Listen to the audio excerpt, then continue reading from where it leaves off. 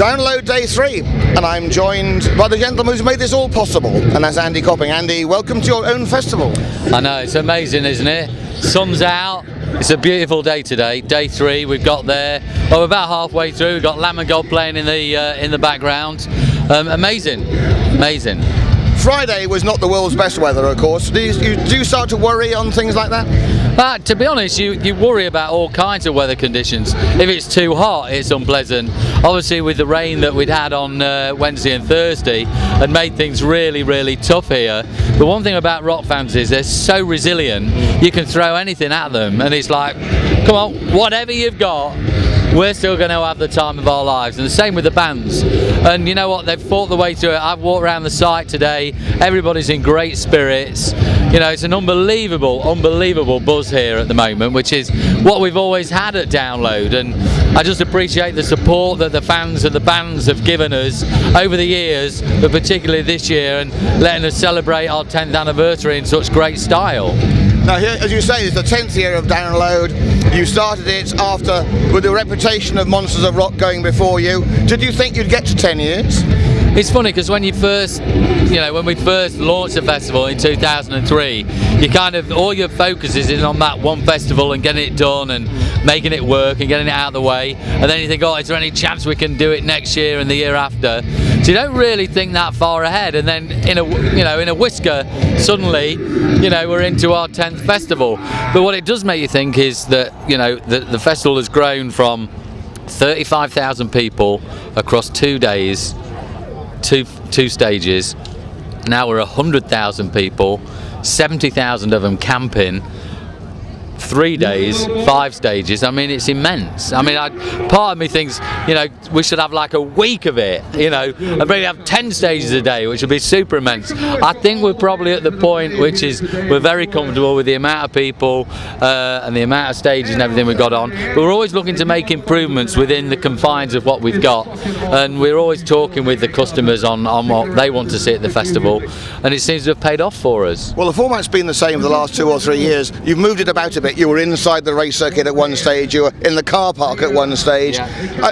It seems to be working the way it is now, don't you think? Well, we've been in this layout, we've been in this now for four festivals. There's no question, for me, it's the best layout that we've ever had. It's the best layout at Donington. A few people obviously, going, oh, why it's not the same because it's not within the race circuit, and it's fine for them to have that opinion. But the reality is when you look at it and you walk around the site, this layout is perfect for the kind of event that we're putting on. And I'm just so happy that it's still within Donington Park itself. It's just we're not within the racetrack. And the way that it's laid out, because of the terrain, the 2 big stages, 1 and 2, you've got those hills for people to stand on, so everyone gets a good view. Whereas you go to some festivals which is on a flat field. Yeah. If you're at the back, you don't see a great deal, but here you can see even from the back. Yeah, it's all about the hills and the valleys, and it seems to work really, really well. And it's good to explore going around the festival, and not just going to see new bands, but going around and actually seeing how everything is all laid out and how you get from one place to the other. It's a real adventure for everybody.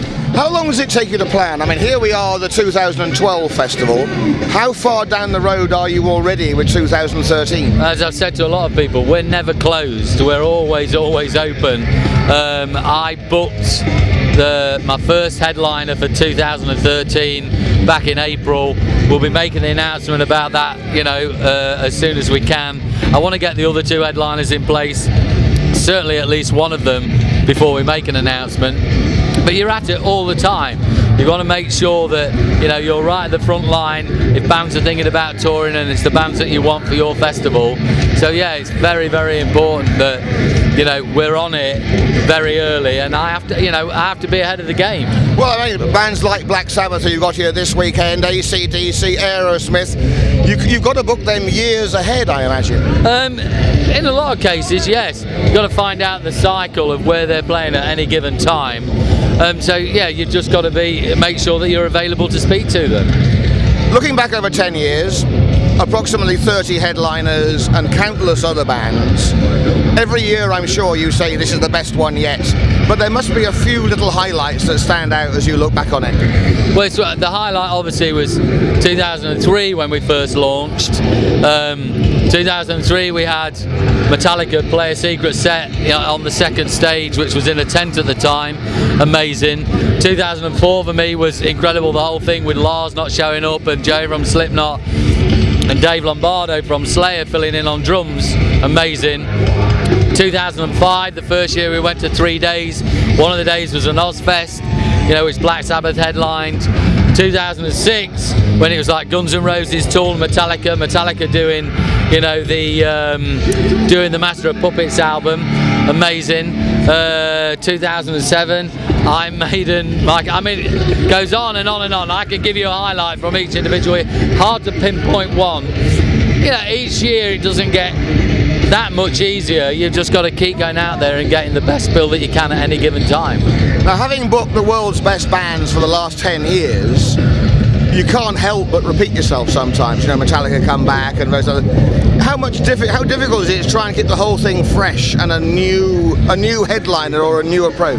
Well, the headliners are obviously massively important, but I think you've got to add a lot of colour around your band. Remember, there's 148 bands playing this weekend. 3 of those bands here main stage headliners.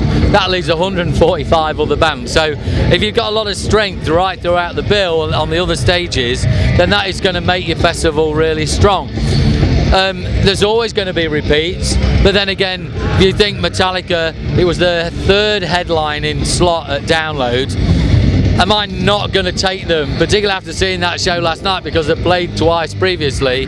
Obviously it'd be nice if you can have, a decent gap in between each time that they play. But I wrote a list out of bands that could possibly headline Downloads and bands that have played before, and the list was just shy of 40 altogether. Okay, some of those bands may not be willing to play the festival for one reason or another, or they're not touring. But there is actually a decent glut of bands to go after, and we've got to promote young bands coming through to bring them through as the headliners of tomorrow. If you're able to say so, and I know due to contract negotiations you may not, is there a band you really would like to see at Download in the next year or two that you haven't yet had? I'd love, there's a number of them. I'd love to do the Rolling Stones. I think that would be amazing on one of the days. Pink Floyd would be incredible. Led Zeppelin would be just off the scale. But the original lineup of Guns N' Roses, I think, would just be spectacular. And there's like 4 bands that I would easily chase and have if they were available to me. Well, Guns N' Roses, you've had them in parts, haven't you? So. Oh no, we have, but to get the original lineup of Guns N' Roses, which I just think would be just unbelievable. Slash, Duff, Izzy, obviously Axl, whether it's Steven Adler or Matt on drums, make no difference. Just to get that seminal, that front line, Izzy, Duff, Slash and Axl would be amazing.